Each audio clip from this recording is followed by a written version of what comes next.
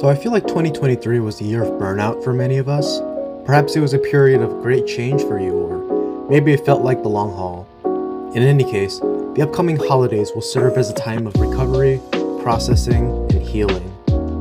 So as we approach the home stretch, I want to share an easy idea, an activity you can do to brighten up life for you and your loved ones and bring a smile to their faces.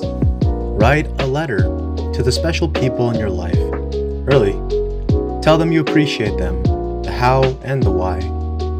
The key is to mention the small things they do. Perhaps it's the time they held your hand or hugged you during a hard time.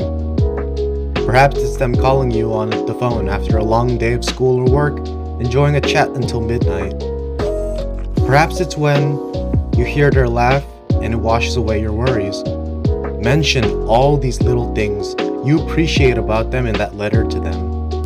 And then, when they read it during the holidays, I can guarantee you that they'll be thankful and perhaps even shed a few tears.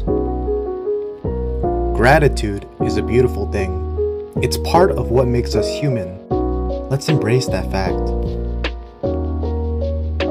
So, put in that little extra effort so that we can heal together this holiday season. And thank you for being strong this year. Just know I appreciate you for being you and for all the things you do. Best regards, June.